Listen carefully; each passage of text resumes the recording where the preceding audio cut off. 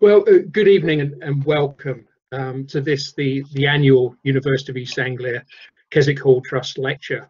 My name is Marsden, and I'm particularly pleased to be able to welcome you and to introduce you to tonight's speaker, the Rt Revd Philip Mounstephen, the Bishop of Truro. He'll be speaking on the theme of unpacking the persecution problem, and I'm delighted to say that he'll be happy to take questions afterwards. I'd particularly like to thank the Keswick Hall Trust, and we've got some of the trustees with us this evening. Thank you for making it, and want to thank the Trust for supporting and promoting this event, and the events team at UEA, led by Rachel. Prior to becoming the 16th Bishop of Truro, Bishop Philip was the executive leader of the Church Mission Society, where he oversaw the operation of all CMS's mission in 40 different countries, leading a community of around 300 members and supporting around 350 people in mission around the world. Bishop Philip was consecrated by the Archbishop of Canterbury, Justin Welby, at St Paul's Cathedral, and then took up his seat at Truro Cathedral on the 12th of January 2019. The previous December, in 2018, he was asked by the then Foreign Secretary, Jeremy Hunt, to investigate how well, or indeed otherwise, the Foreign Office had responded to the global issue of persecution of Christians.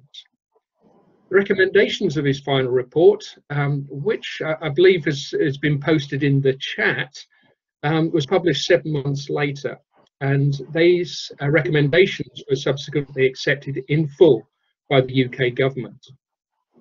They've made a significant impact on thinking around the world in this most difficult of subjects.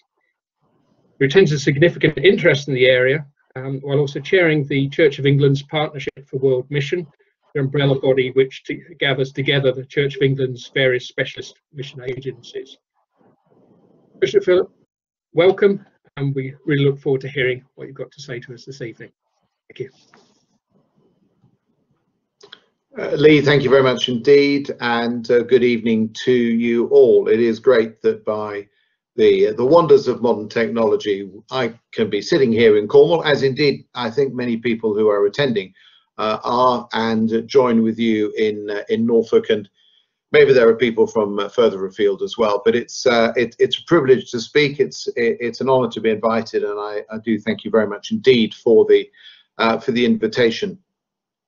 Before I start, I think it's only right to acknowledge that yesterday marked the 10th anniversary of the assassination of Shahbaz Bhatti, the Pakistani cabinet minister for minority affairs and a practicing Christian, murdered for speaking out for the rights of Pakistani minorities. And we do right today to honour his memory and remember the price that he paid in defence of freedom of religion and belief. And I dedicate this lecture tonight to his memory and to the cause for which he stood. As Lee mentioned, I had an unusual start to my Christmas in 2018 when I was rung up by the Archbishop of Canterbury, Justin Welby, who asked me if I'd be willing to lead a review of the way that the Foreign Office, the FCO, had addressed or otherwise the persecution of Christians.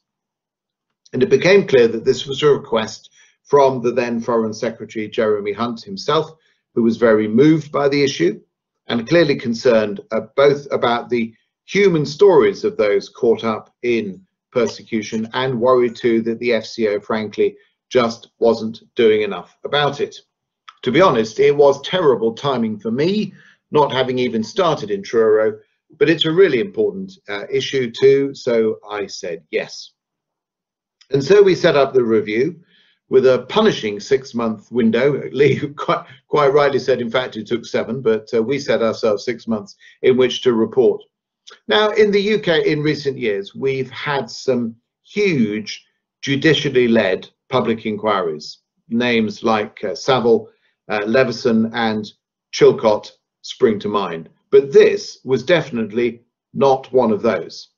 To use an analogy, if they were full MRI and CAT scans, we had a thumb and a thermometer. We have taken the temperature and we have felt the pulse. But actually, as doctors know, You can tell a lot just by doing that.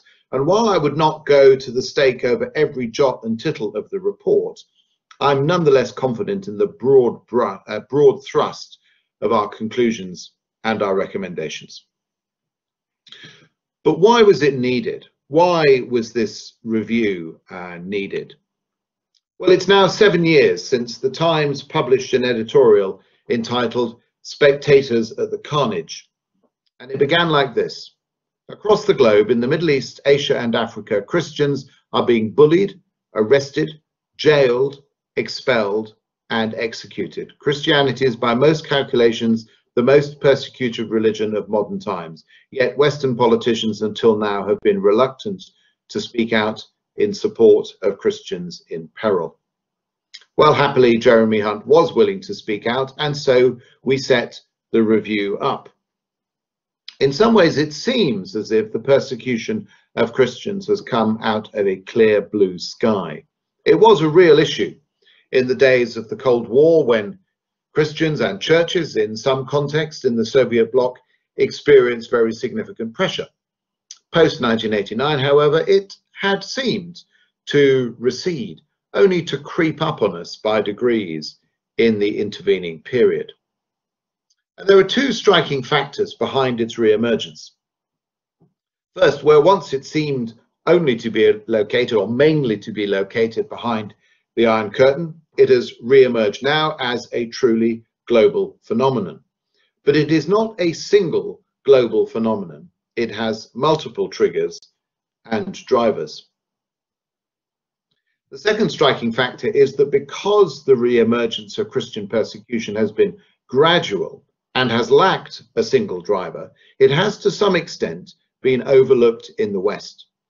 And the Western response, or otherwise, has been tinged by a certain post-Christian bewilderment, if not embarrassment, about matters of faith, and a consequent failure to grasp how, for the vast majority of the world's inhabitants, faith is crucial to how they see themselves and to how they behave. Faith and belief are simply not a leisure pursuit, as we tend to see it in this country, but fundamental markers of identity, both individual and communal. At the launch of the review in January 2019, I outlined 6 reasons why I felt that the review, focusing specifically on the plight of Christians, was needed, and I think they bear repeating now. First, we have to appreciate that today the Christian faith is primarily a phenomenon of the global South, and is therefore primarily a phenomenon of the global poor. It is not primarily an expression of white Western privilege. And unless we understand that, it is primarily a phenomenon of the global poor, we will never give this issue the attention it and they deserve. Second, this particular focus on Christian persecution is justified because Christian persecution, perhaps like no other form of persecution, is a global phenomenon. And it is so because the Christian faith is a truly global phenomenon. Christian persecution is not limited to one context or challenge. It is a single global phenomenon, but with multiple drivers, and as such, it deserves special attention. More specifically, it is certainly not limited to Islamic majority contexts. So the review was not, and was never going to be, a stalking horse for the Islamophobic far right. To focus indeed on one cause alone is to be willfully blind to many others. Thirdly, Christian persecution is a human rights issue and should be seen as such. Freedom of religion or belief is, I would argue, the most fundamental human right because so many others depend upon it. In the West, we tend to set one right against another. But in much of the world, this right, the right of freedom of religion or belief, is not in opposition to others, but rather is the linchpin upon which others depend. And we in the West need to be awake to such dependencies and not dismiss freedom of religion or belief as irrelevant to other rights. If freedom of religion or belief is removed, so many other rights are put in jeopardy as well. And fourthly, this is not about special pleading for Christians, but rather making up for a significant deficit. We have been blind to this issue, partly because of post-colonial guilt, a sense that we have interfered uninvited in certain contexts in the past, so we should not do so again. But this is not about special pleading for Christians. Rather, it's about ensuring that Christians in the global south have a fair deal and a fair share of the UK's attention and concern. So in that sense, it is an equality issue. If one minority is on the receiving end of 80% of religiously motivated discrimination, it is simply not just that they should receive so little attention. We did incidentally criticism for using that 80% figure. It was cited by the International Society for Human Rights, a respected Geneva-based organization 10 years or so ago, but it no longer appears on their website simply because the research on which it's based is not current. However, in private conversation with senior figures in the organization, they certainly stand by it and suggest that if anything, the figure is now higher. And I note that our critics have not been able to put up an alternative figure.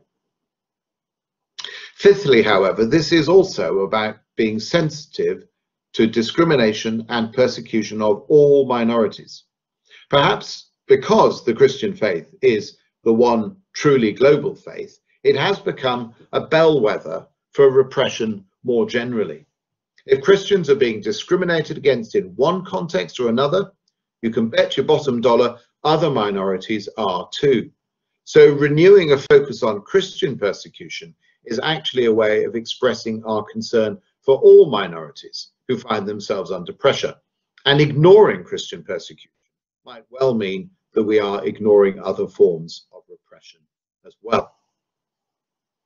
And I also want to say very clearly that I want to distance the approach that we took in framing the review and its recommendations from any kind of approach that is simply an expression of narrow identity politics, which I fear could be said, for example, of the approach taken by the Hungarian government. And finally, to look at this from a specifically Christian perspective, the Christian faith has always been subversive. Jesus is Lord is the earliest Christian creed. And those words were not empty, and they explain why from the earliest days the Christian faith attracted persecution. To say that Jesus is Lord was to say that Caesar was not Lord as he claimed to be. So from its earliest days, the Christian faith represented a radical challenge to any power that made absolute claims for itself. Christian faith should make no absolutist political claims for itself, but it will always challenge those who do, which is precisely why the persecution of Christians is a global phenomenon and not a local or regional one. The Christian faith will always present a radical challenge to any power that makes absolute claims for itself, and there are plenty of those in the world today. And I suggest that confronting absolute power is certainly a legitimate concern and policy objective of any democratic government. Indeed, the Christian faith's inherent challenge to absolutist claims explains why it has been such a key foundation stone of Western democratic government, and explains too why we should continue to support it vigorously whenever and wherever it is under threat. Nonetheless, the focus of the review's recommendations is clearly on guaranteeing freedom of religion or belief for all, not just for some. To argue for special pleading for one group over another would be deeply un-Christian. It would also ironically expose that group to greater risk by isolating them and unintentionally portraying them as stooges of the West. We must seek freedom of religion or belief for all without fear or favour.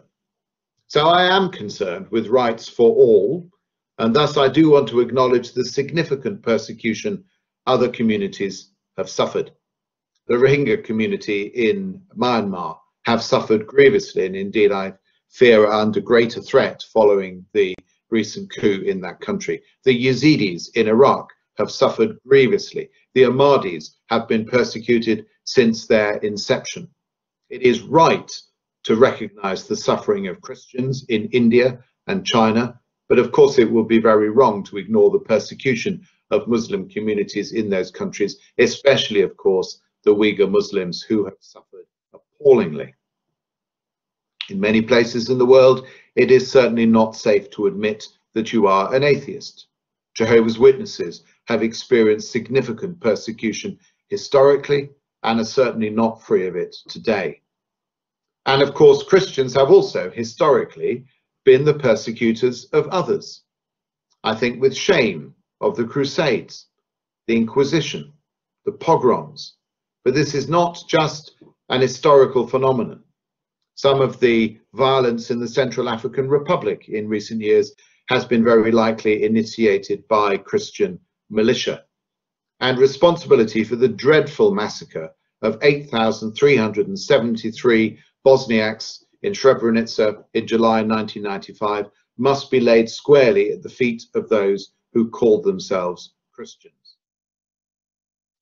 So in sum, I wanted to be able to justify the work of the review, and indeed to found the work of the review, both on values that were acceptable in terms of Western liberal democracy, so that its recommendations would have traction, and frankly, because I believe in those values, and in ways that were commensurate with, and indeed drawn from, the Christian faith, because clearly there was an issue of my own integrity in this as well. And nor indeed do I want to set the values of Western liberal democracy and the Christian faith too much in opposition one to another, especially as the one owes so much to the other. So then, how did we go about the work of the review? Well, again, it's important to be clear what the review was not.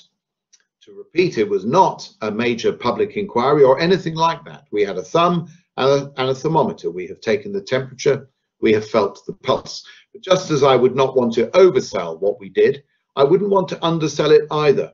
We undertook a significant amount of primary research, traveling globally and taking a significant number of witness statements from survivors of persecution included. And much of that evidence is freely available on the website christianpersecutionreview.org.uk, and I think you'll find that the link is in the chat tonight. So what then did we do? Well, first we established a working definition of persecution. To quote page 15 of the report, in the absence of an agreed and much needed academic definition of persecution, the review has proceeded on the understanding that persecution is discriminatory treatment where that treatment is accompanied by actual or perceived threats of violence or of other forced coercion. Having established that working definition, I put together a team made up of independent members and people from key NGOs, supported by staff from the FCO. And then we drew up a map of the global situation, which was published at Easter 2019 as the interim report. Alongside that, as I mentioned just now, the team took extensive evidence from a large number of people in private witness sessions in this country and in many countries overseas. We conducted a survey of those who might have been expected to interact with the FCO overseas, as well as conducting a survey of every embassy and high commission, and we talked to various diplomats around the world. Additionally, we selected a few focus countries so as to analyze the general situation there, and then undertook some in-depth case studies of particular cases of persecution in those places, and examined how the FCO had responded, if indeed it had. We also compared the FCO response with what other countries and international bodies were doing globally to address the situation, as well as examining some key documents from the FCO itself. So what then did we find? Well, at one point in the independent review, I say that there are two existential threats to human flourishing and harmonious communities in the world today. One is climate change, and the other is the systematic denial of freedom of religion or belief in different places and in many different ways globally. That was not a conviction I had when the review's work began, but it grew on me as the work progressed. Indeed, I was shocked by the scale, the scope and the severity of the phenomenon. Now, I think we have begun to realize the critical importance of addressing the first of that pairing, climate change. It's high time now that we recognize the importance of addressing the second. But how and why do I justify that general assertion? The most chilling aspect, I think, of George Orwell's 1984 is the existence of the thought police and the concept of thought crime. Why the most chilling? Because to be denied the liberty to believe what you want to believe, and I include in that the right not to believe, is the most fundamental denial of human rights. And therefore I believe that freedom of religion or belief is not simply one right amongst many, but actually the one on which so many others depend. Because if you're not free to think or believe, how can you order your life in any other way that you might choose? That is certainly what Eleanor Roosevelt, the prime framer of the Universal Declaration of Human Rights, believed. It is foundational. And yet what we found is that in so many places around the world today, we see this right questioned, compromised, and threatened. So secondly, we do need to ask why the violation of freedom of religion or belief is so widespread and affecting Christians on pretty much every continent. This is, as I said before, a global phenomenon with multiple drivers, even though, of course, there are many who would like to attribute it to one cause alone. But if you lift the stone of persecution and look underneath, what is it that you find? Well, in contexts where governments are weak, and I'm thinking particularly of Central and South America, you find gang warfare on an industrial scale driven by drug crime. Often it is priests and pastors who are the only people who stand in the way of gangs who want to subvert whole communities. Secondly, you find authoritarian, totalitarian regimes that are intolerant both of dissent and of minorities. You find aggressive, militant nationalism that insists on uniformity. You find religious zealotry and fundamentalism in many different forms that often manifests itself in violence. And you often find those phenomena combined as well. In other words, we find massive threats to human flourishing and harmonious communities, and ultimately we find in those things significant threats to our own security as well. So if we care about those grave issues, we should certainly care about the persecution of Christians and about freedom of religion or belief more generally. We can no longer say that this is a sidebar issue of a special interest group. These are huge issues that we face in the world today. And we have to face up to the fact that actually the majority of the world's population today lives in a context in which their freedom of religion or belief is at least to some extent compromised. And sadly, the COVID-19 crisis has only exacerbated this situation. Weak governments have to give all their attention to managing the pandemic. Authoritarian regimes use the situation to accrue more power to themselves. Militant nationalists tend to blame minorities for the ills that are visited upon them, and religious fundamentalism uses the current crisis as a cloak for increased persecution. These are sinister forces at work in our world today, with many suffering as a consequence. So the time for inaction and indifference is over. And therefore, as the report argues, if the FCDO, as it now is, took this issue with the seriousness it undoubtedly deserves, then it would simply enable them to do their job better by helping them better to address some very serious current global phenomena. So how then is the FCO as it was, the FCDO as it now is, how is it doing? Well, to be honest, we found that it was all a bit curate's egg. That's to say, good in parts, but really not very good in others. One problem we found is that many diplomats don't stay long in post, so they don't really get to know the country in the way that they should.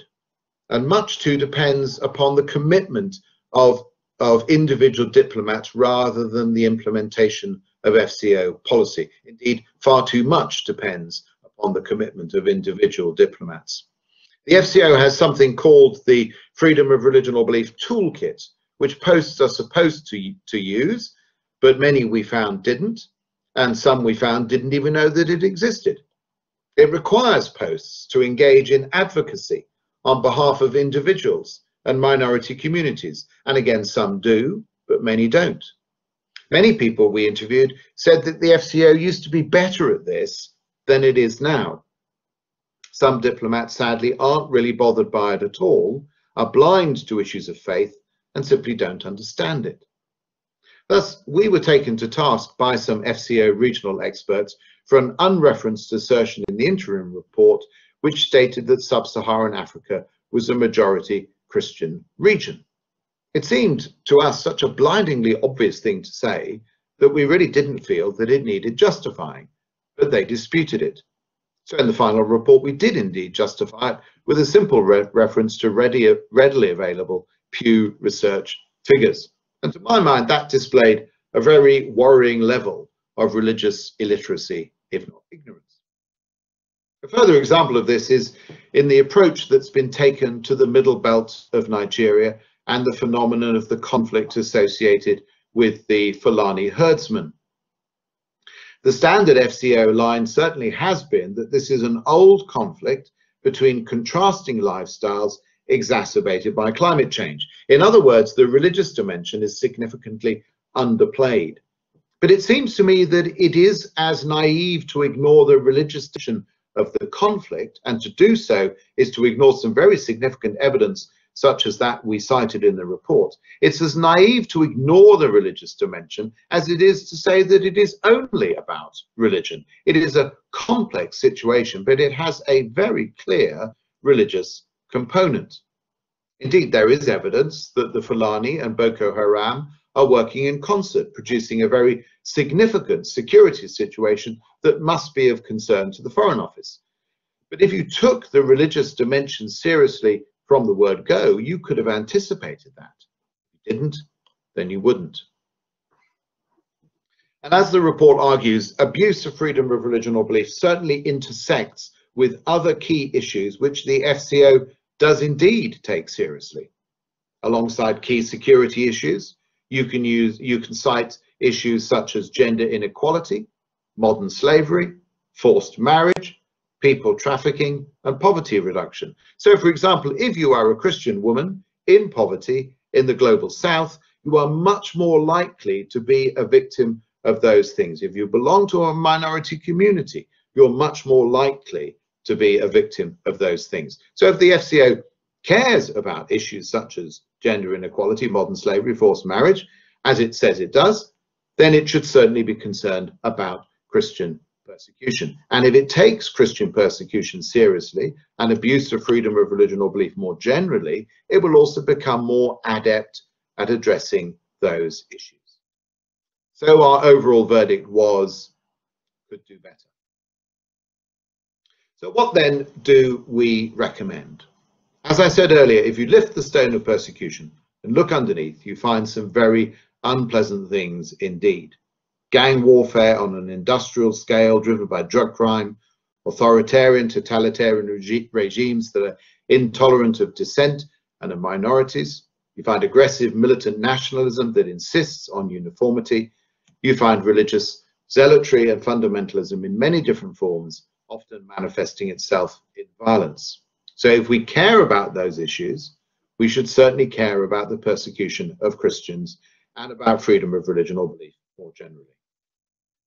And that is why the recommendations of the review were as bold and far-reaching as I believe them to be. And there are two main thrusts to them. Firstly, I argued that the Foreign and Commonwealth Office should promote freedom of religion or belief indiscriminately and for all, and not just for Christians. And I argued that for two main reasons. First, because to single out any one community just makes it more vulnerable, and we have to avoid that. That is why the recommendations warn against unintentional othering.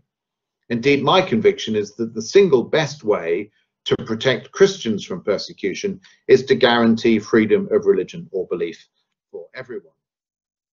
And secondly, it is simply not part of the Christian tradition to seek special favours. We must love our neighbours indiscriminately, without picking and choosing and exercising any favouritism or making a special case for ourselves.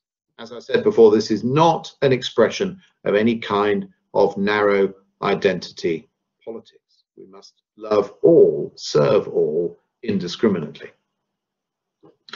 So the first major thrust is that the FCO should promote freedom of religion or belief indiscriminately and for all. And the second is that the FCO must address this issue more proactively and face it head on. I say again, this is not a peripheral issue that can be relegated to the sidelines. It touches on key and critical issues in this world today. Well, specifically, we made 22 recommendations. I am not going to go through them each individually, no doubt to your great relief, but rather I want to highlight the 3 headings that they sit under, because I think those headings are important and perhaps relatively easily overlooked. The first heading is strategy and structures. This looks at the FCO in the round, at the centre, and argues that freedom of religion or belief should be central to the FCDO's culture, policies and international operations. Clearly that is a step change, but in the light of what I've said, I think it's essential for reasons of national self-interest and security, leaving aside the moral imperative that we should do so. Now, under that heading, we did specifically recommend naming the phenomenon of Christian persecution and conducting specific research into it. That was perhaps the most controversial recommendation, and we had significant pushback against it, but I stand by it. And I stand by it for this simple reason. If you don't recognize the persecution of Christians as a specific phenomenon, then it once again loses any distinctiveness and gets lost in a general litany of human rights abuses, and we're right back where we started with the phenomenon overlooked and undervalued and insufficiently addressed. And we must not get back to that point. It is far too serious for that. Just as quite rightly, we've put significant effort into understanding the specific phenomena of Islamophobia and anti-Semitism, so we need to accord Christian persecution the attention that it surely deserves. The second heading was education and engagement. And in that section, I encouraged the FCO both to up its game in terms of developing a religious literacy and to use that understanding to develop religiously literate local operational approaches that take context seriously and endeavour to understand that context not just through Western eyes, because if you only see the context in which you're working in your own terms, then you will never be able effectively to engage in it. And the third heading was consistency and coordination. Now, this has been in some ways the most controversial area, and we faced criticism for focusing only on the Foreign Office and not on government more widely. But to focus on government more widely was, of course, simply not in the Foreign Secretary's gift, and it was not, therefore, in our terms of reference. But we did signpost some effective ways in which we believed the Foreign Office and the Foreign Secretary could lead across government. And frankly, this does need a cross-governmental approach that touches, for instance, on the work of the Home Office and the Department of Trade and Industry, to name just 2 departments. There are many others as well. But I'm delighted to say that now that is just what is happening. Not just the Foreign Office, but the government as a whole accepted the recommendations of the report in full. And that was certainly more than I hoped for or expected. And I was delighted too that the new government confirmed that commitment, and indeed that the Prime Minister appointed Raymond Chistey MP as his special envoy for freedom of religion or belief. Mr. Chistey took on the challenge of implementing the recommendations with real energy and commitment, and although he's now stepped down, his place has been taken by Fiona Bruce MP, who has a long track record of commitment to this issue and will, I'm sure, be doughty and resolute in implementation of the recommendations. And they did indeed feature in the Conservative Party manifesto for the 2019 general election. One further subsequent development is also worthy of note. In the wake of the publication of the review, we have established the UK Freedom of Religion or Belief Forum. And this forum gathers together nearly 80 different stakeholder groups from a wide range of backgrounds: humanist, Jewish, Islamic, Hindu, Sikh, and others too, including Amnesty International. We liaise closely with the all-party parliamentary group on freedom of religion or belief, as well as the Special Envoy herself.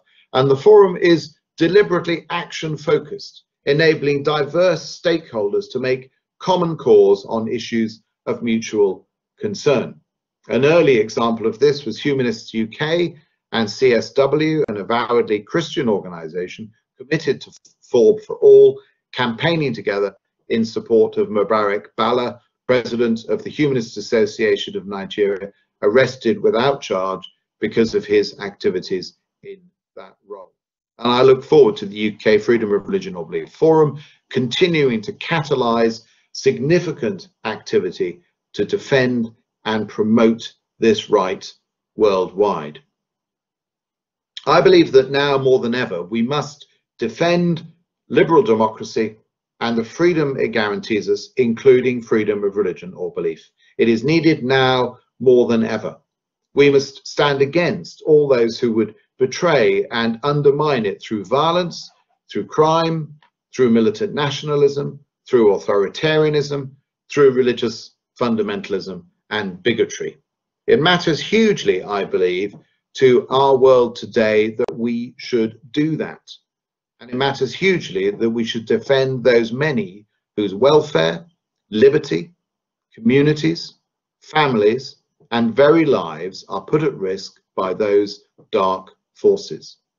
So I hope these recommendations, the recommendations of this review, make a very significant difference in the days to come. I was proud to present them to the Foreign Secretary and deeply honoured that he commissioned me to do so. But this is absolutely work in progress. I called this talk Unpacking the Persecution Problem, and I did so deliberately because it's vital that we do so. It's vital that we understand it and that we face up to it. In one of his first speeches to the House of Commons on the slave trade, as he presented Thomas Clarkson's monumental report on the phenomenon, William Wilberforce said this: "You may choose to look the other way, but you can never again say you did not know." Well, we now know that this is a huge problem too. May we too not look away, but face up instead to this great challenge of our times, just as Wilberforce and others in their day did too. Thank you very much.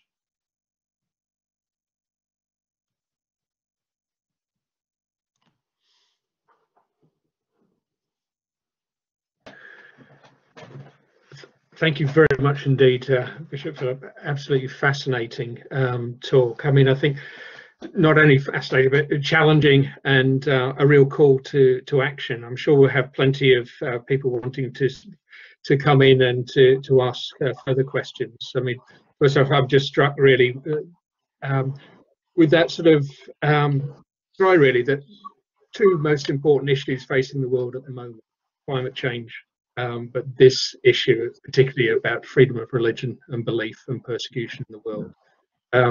We haven't heard that as clearly expressed, I don't think, before, and that's is something which hopefully people will pick up in the chat. Rachel, I don't know if you just want to explain how again how people can actually go about doing that. Yes, thank you, Lee. So just a reminder, and for those of you who weren't able to join us at the beginning of the talk, on how to ask questions this evening and join the discussion. Firstly, you can post a comment or a question by typing in the chat. You can open the chat at any time by clicking on the purple tab in the bottom right of your screen. That'll open a sidebar where you'll find the chat, and just type your comment or question into the text box and press enter to submit. And then we're also inviting our attendees this evening to ask their questions by unmuting, if you'd like to do so. If you want to unmute yourself to ask a question, please first do raise your hand using the raise hand button that you'll see at the bottom of your window there. And once you've been invited to by Lee, you can then unmute yourself. Please don't unmute yourself until you're invited to do so. And please also remember to mute yourself and lower your raised hand once you've asked your question. Do remember you can use the chat feature as well to ask questions. Thank you, and please do ask away.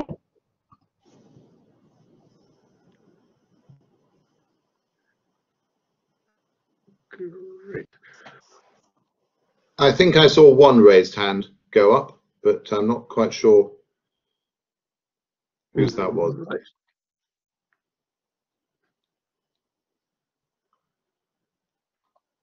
Okay. Yeah. Donna Burrell, would you like to ask your question?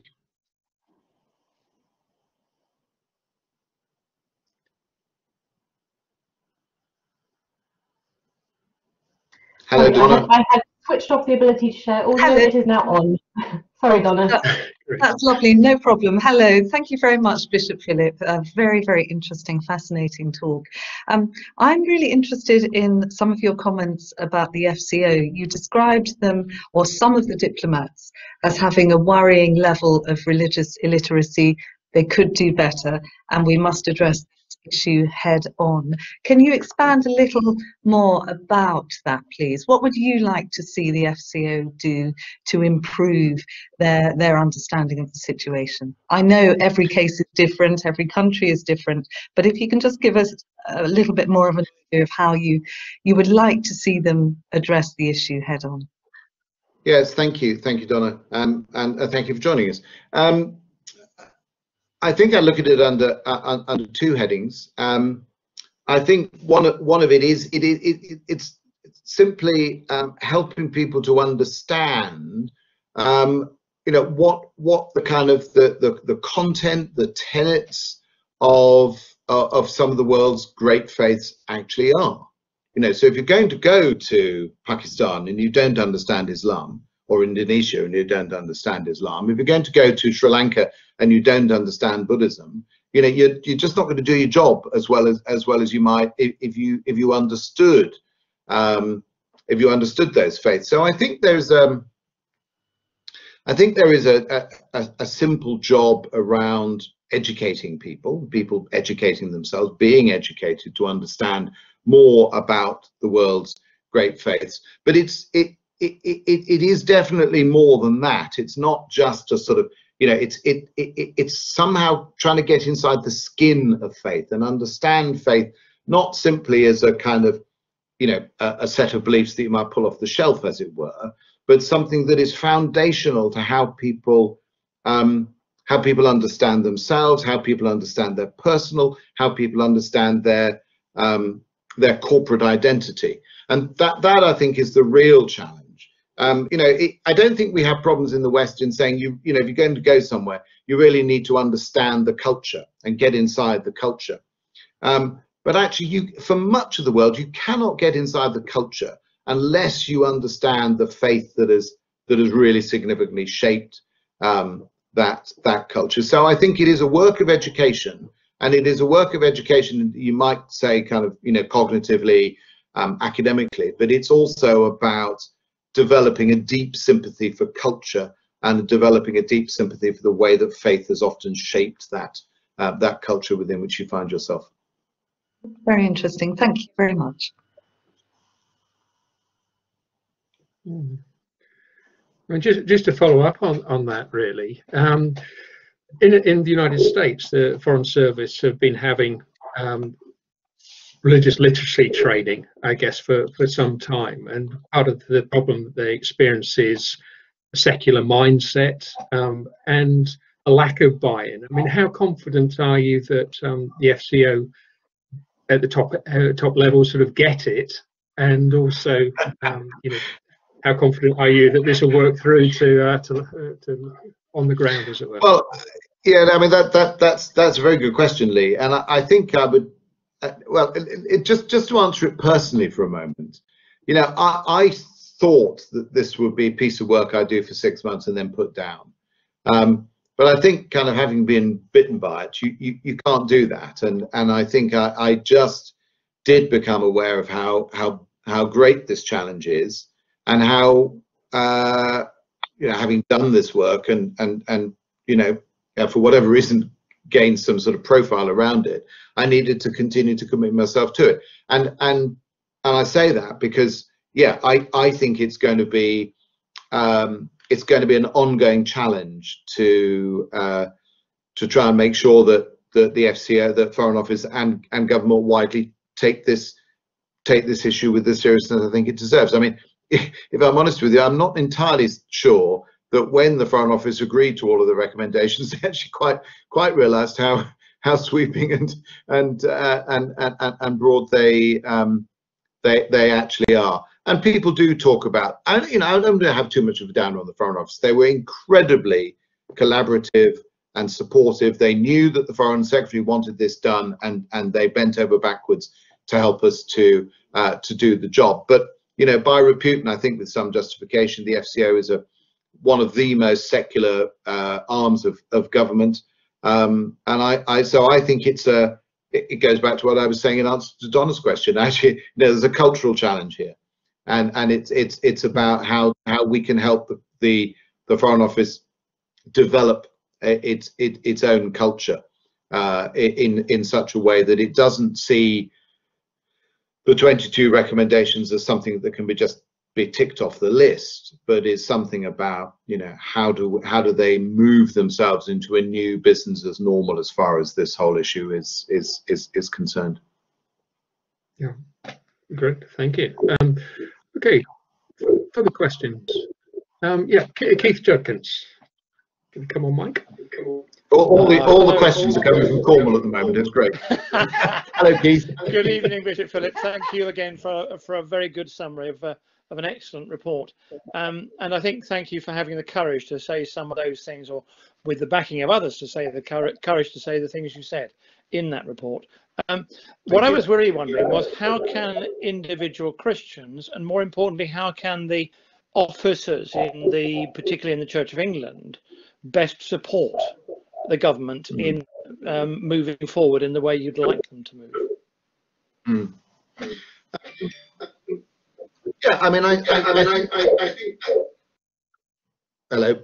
I think we need to stay informed, and you know, there are lots of really good organisations out there who are advocating on this. I was sent a very moving video today by Release International. In fact, it was the secretary of the All-Party Parliamentary Group on Pakistani Minorities who sent it to me. And Release International, one of their programs is around encouraging people, helping people to go and visit people who are held in Pakistani jails on blasphemy allegations, and you know, supporting them and helping people to go and do that. Just have the money for the rickshaw, or money to take food into someone who's imprisoned in prison. You know, that seems to me to be a really very simple but a very practical thing. So I think, you know, staying on top of it, keeping informed, not turning our backs on it, is really important. But it is, you know, I think it is, you know, for whatever reason, and you know, I'd want to say by the grace of God, this issue I think is on the political agenda in this country in a way that it simply hasn't been before. And I think all of us as electors have a responsibility to keep it there. So, you know, making sure that our MPs don't forget it is I think really important, keeping it on their agenda. There was another message in another question in the chat from Emma. Would you just like to read it, Lee, and then so it gives me time to think about it. Okay, lovely, thank you. Yes, thanks, Emma. This is there's a lot of rhetoric in the US today about religious persecution of Christians, for example, around the closing of churches in the light of COVID-19. Do arguments like this make it easier or harder for you when trying to raise the issue of international religious persecution along the lines that you mentioned in your report? Yeah, thank you, Emma. It's a really, really helpful question, and I would say it's you know, you can extend the point that you make to the situation in this country as well. I mean, as far as America is concerned, you know, America has a whole founding story that is based on the principles of religious freedom. So on the one hand, globally, they're very active in this area and very positively active, I would say. But on the other hand, I think they can be particularly jumpy about it when it's in their own backyard. I have always wanted to differentiate actually between the kind of issues that people may face in the States or that people may face in this country, and you know, the egregious violations of freedom of religion or belief that people face in other parts of the world. And you know, there may be some similarities, but in fact, you know, the difference of degree between these things is just huge. And I think, you know, as a Christian leader, I would say, you know, our responsibility is not to bleat about our own rights, but to stand up for the rights of others where we see those being compromised. The one qualification I put on that is I do think we have to be attentive to this in our own backyard, but you know, in an intelligent way. If there is, for instance, a proposed law in Denmark at the moment that suggests that any sermon in the country that is preached in any language other than Danish should be submitted to the authorities, not for approval, but so they can see what the sermon has been. And clearly, there's an agenda there as far as Islam is concerned. But you know, the Anglican Church in Copenhagen would have to do that. I think that's pretty concerning. So you know, I think in Western context we do need to remain vigilant, but you know, let's not conflate you know, the egregious abuse of blasphemy laws in Pakistan with states in America telling churches they need to be closed because there's a high risk of spreading COVID-19 through them. You know, chalk and cheese, I think. Great, lovely, thank you. We've got another question from John in the chat. It's a double-headed question, and it's going to really put you on your mettle because you mentioned 22 recommendations. What John is asking is, what are the main recommendations that still need implementation, and then has the pandemic actually stalled implementation? Yeah, thank you, John. I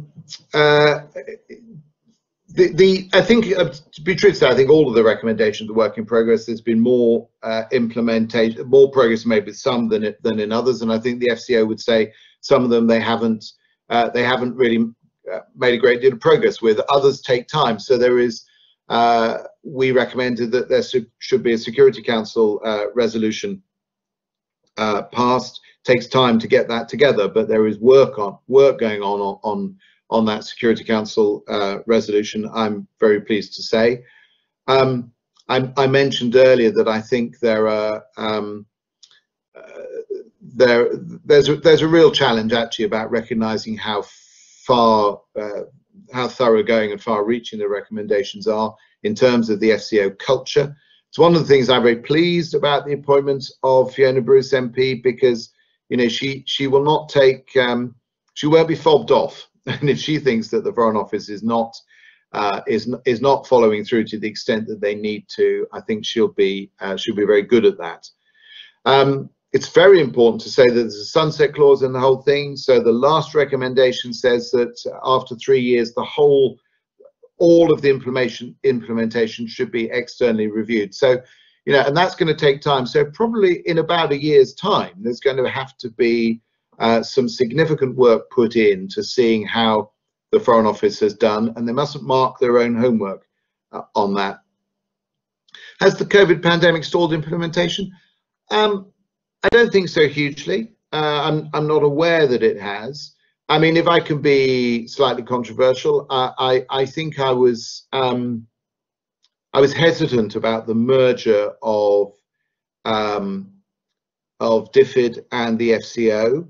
I could see how actually that could further the cause of promoting freedom of religion or belief, because the DFID was particularly faith blind, and they did have a mantra that said, you know, we deal with people on the basis of need, not creed, which is, you know, I think is actually very religiously illiterate, because creed very often creates need. So I did have some hopes that that might prove fruitful, but I'm very disappointed at the reduction in the aid budget. And I think if the UK purports to be a global leader in this kind of issue, and purports to make a significant impact on the world globally through its, you know, extensive diplomatic network, I think cutting the aid budget in the way that they've had significantly runs counter to that aspiration. We have a hand from Bill Lowe. We do, yep. So Bill Lowe. Bill, do you want to ask your question? Thank you so much for a very interesting presentation. You've talked about the religious illiteracy in the FCO. Do you think something similar exists in the Church of England? So in the pews up and down the country, are people aware of the persecution of their brothers and sisters around the world? Yeah. That's a very good question, Bill. I think they are. I think they are probably more aware of it than once there were. But I think there's a way to go. I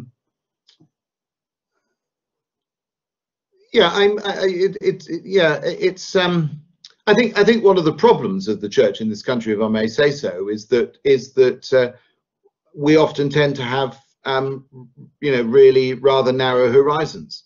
And I used to work as Lee mentioned for Church Mission Society, and I often used to say that actually of all the institutions in your average market town, the local church ought to be the most globally connected of all of them, including the banks. But I don't think that's a claim that will often stand up. So I think churches in this country, Christians in this country, being globally sensitized, us seeing ourselves as global citizens, is immensely important.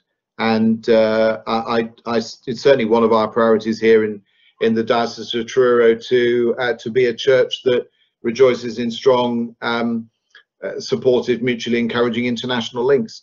And that is one of our priorities, because I don't think that has been the case formally. So yeah, I think there's a lot that we need to do. We need to see ourselves as global players, as Christians. We belong to a global church. Mary, another question. Yes. So, do you think persecution will come here as in other countries? I honestly don't know, Mary. As I said, I'm cautious about our kind of crying, blowing the persecution whistle, if I can put it like that, too much in this country.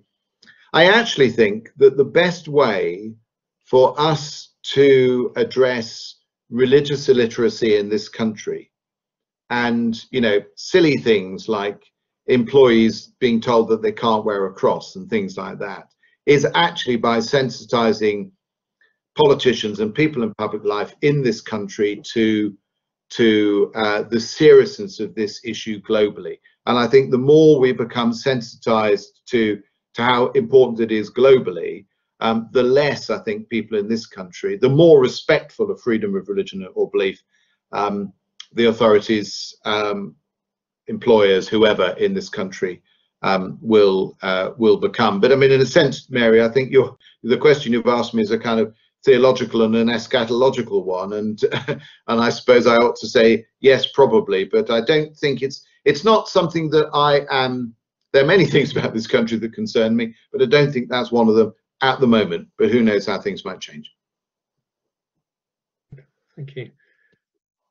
Do we have further questions?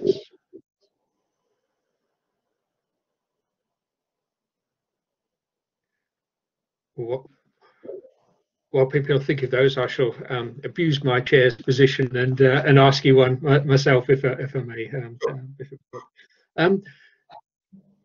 You were commissioned to do this by Jeremy Hunt, via obviously the Archbishop. He's gone, and yet Boris Johnson has continued what was set out and has agreed to implement the recommendations.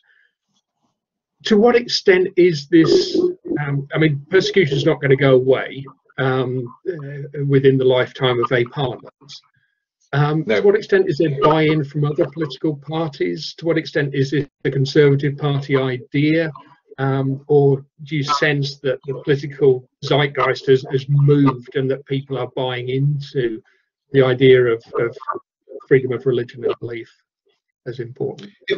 Yeah, thank you, Lee. I mean, it's a really important question. To be honest, we attempted to, but got very little traction with opposition parties when we were doing the report. I mean, it was actually, you know, we were kind of going up to the wire because the report was published not long before the results of the Conservative leadership election came out, and you know, obviously Jeremy Hunt was a runner in that, and the recommendations being accepted were one of the last hurrahs of Theresa May's government. So it was a kind of fairly febrile time, and we were working down to the wire, so we didn't have much opportunity, although we did try to engage with opposition politicians.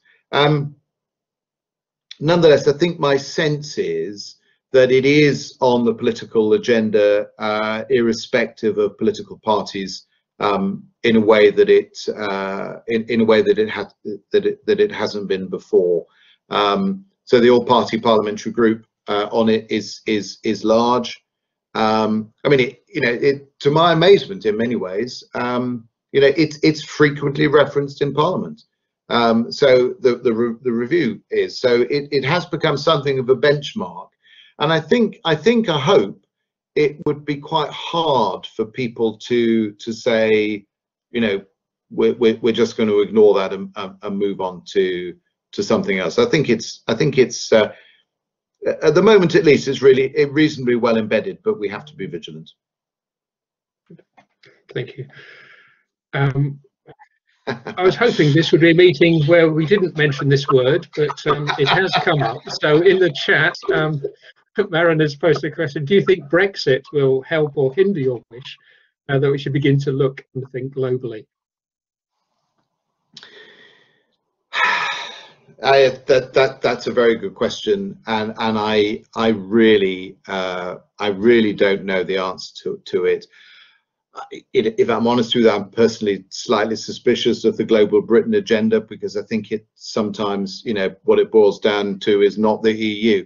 I don't think, you know, we were a permanent member of the Security Council when we were a member of the EU. We had one of the world's largest diplomatic networks, as we still do.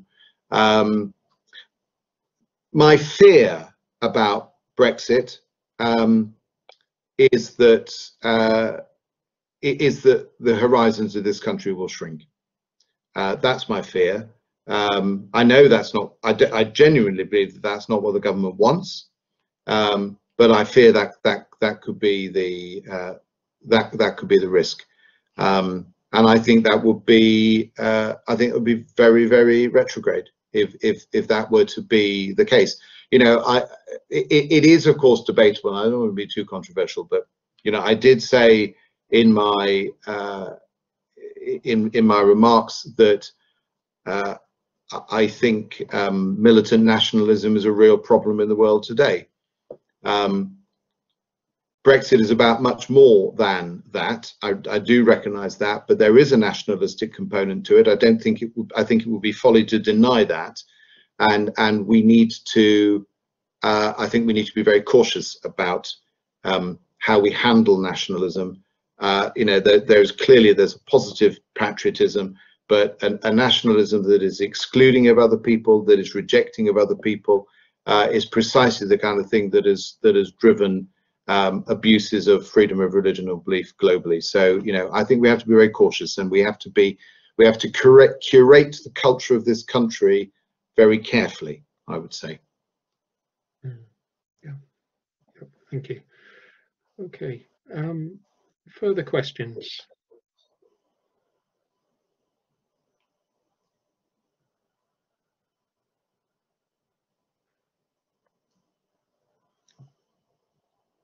They're not compulsory. Oh, hang on. We got one here. There we go. Good. So Richard has posed a question which says, obviously, thank you for your talk, but the church has always spoken of those who are persecuted to death as martyrs, which is to say witnesses. There's an active connotation to this, whereas victim sounds passive. In your experience, do persecuted Christians around the world consider themselves witnesses or victims? Yeah, that's a really profound question, Richard. I have to say, I think one of the things that has humbled me more than anything else through this whole piece of work has been to see how people have been remarkably faithful and forgiving in the face of what has been done to them. You may have seen the interview with Asha Bibi after she was released, and I thought, you know, this was a woman of a remarkable grace and charity. And no, the word victim doesn't sit easily with her, but the word martyr and you know, a white martyr, to use the language, and certainly witness is exactly what she was. I think I was in an event a couple of weeks ago to commemorate the death of the 21 Coptic martyrs who were killed on the beach in Libya, and who died with the name of Jesus Christ on their lips. And I found that incredibly moving. You know, that they should do that, and they were powerful witnesses to their faith in their death. And, you know, as I say, I find that incredibly humbling. John has a question. How important do you think trade deals will be in helping to bring justice to those persecuted? It's a really important question, John. I think one of the recommendations that we made was that the government should seriously think about sanctions against individual perpetrators, and this country now does have Magnitsky provisions in law that enable individual perpetrators to be brought to justice. And Dominic Raab did quite specifically, when he was asked in the Commons as to whether those Magnitsky sanctions would apply to individual abusers of freedom of religion or belief, he was very clear that they would. But I think the issue that you raise about trade is much, much bigger. And you know, it's a huge challenge for the government. When you think what an economic superpower China is at the moment, you know, what leverage does the UK have against China in the light of the you know, the appalling treatment of the Uyghur Muslims and other minorities too in China? You know, are we going to sacrifice trade with China because of that? You know, that's a big ask, I think. I think for me, I think that's where a multilateral approach to all of this is really important. You know, if you get if the Americans are on side, and the Americans have been, you know, pretty trenchant in their criticisms of China, if you build international coalitions with these things, then I think I think perhaps there's hope. Can the UK exert significant influence through its own trade deals? I'm cautious about that. I'm not convinced that we've got the clout. I think the appetite for securing trade deals is great. My fear is that there's pressure to do that at any cost.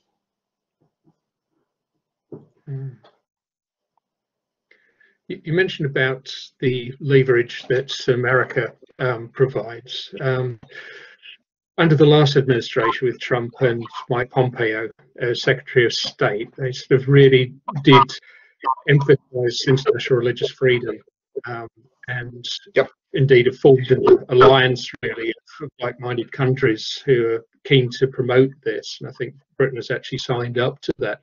But do you think there are dangers in that, in being so closely aligned to the United States, which has sort of a checkered history, I guess, in terms of this, in terms of political agendas? I think I'm more confident about that as being a reasonably safe alliance. Actually, I mean, we all know the kind of the rhetoric and the Christian rhetoric that surrounded Donald Trump, especially in the sort of rather torrid time that the states had in post-election. I went to the US Ministerial on Freedom of Religion or Belief in the summer of 2019, I think it was, and one of the things that was really interesting there was to see former Congressman, I think he is Frank Wolf, Republican, doughty campaigner for international religious freedom, as the Americans call it, and Nancy Pelosi, Democratic Speaker of the House, sharing a stage together. And I think actually that there is much more of a bipartisan commitment to freedom of religion or belief in the States than might appear at first sight. And institutions, and I use the word advisedly, like the post of Ambassador at Large for Religious Freedom and USERF, I can never remember what USERF stands for, United States Council on International Religious Freedom or something like that. Yeah, those are things that are statutorily established, and I think with pretty strong bipartisan commitment to them. So the nature of the Ambassador at Large will change according to the nature of the administration, but there will be an Ambassador at Large, and I'm pretty confident that one will be appointed by the Biden administration. Indeed, they're required to do so. Yeah, great, thank you. Any final questions as we're sort of nearing the end?